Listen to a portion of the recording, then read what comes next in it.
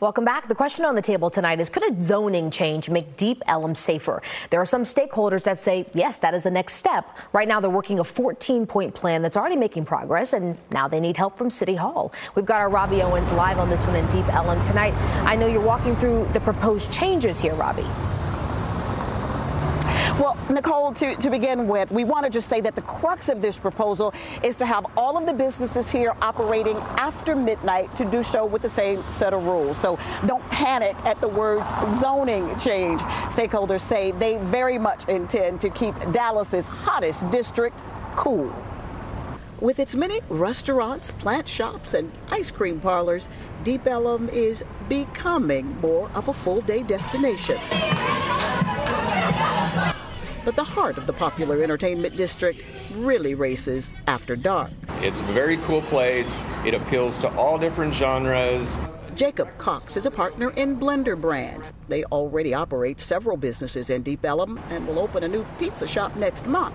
He says he and his partners are still exploring the proposed zoning change, but right now, he says the biggest challenge involves concerns surrounding safety, and it's a mindset he'd like to see change. Yeah, if you compare Deep Ellum to other entertainment districts throughout the United States, it's an extremely safe place. I mean, that's not a lie. It is what it is. I love coming here with my family. I'm out till 3 a.m. in the morning. I've never felt unsafe a day in my life for 10 years. Now, the Deep Ellum Foundation is advocating for policy changes that they believe will make the area safer.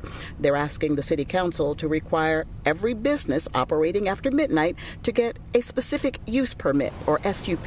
So Deep Ellum, we are proud, has some of the most seasoned, incredible late-night operators anywhere in the world. They know how to do business, and they know how to do business late at night. Stephanie Keller-Hudeberg is the executive director. She says some businesses already have those permits, and having everyone operate from the same set of rules would only make Deep Ellum better for everyone. To have crime, you have to have opportunity.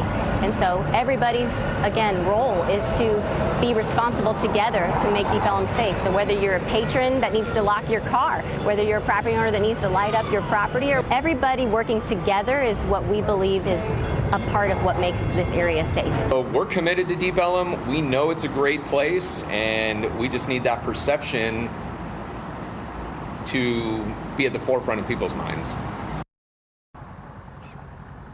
So there is a lot happening down here. What is happening with this proposal?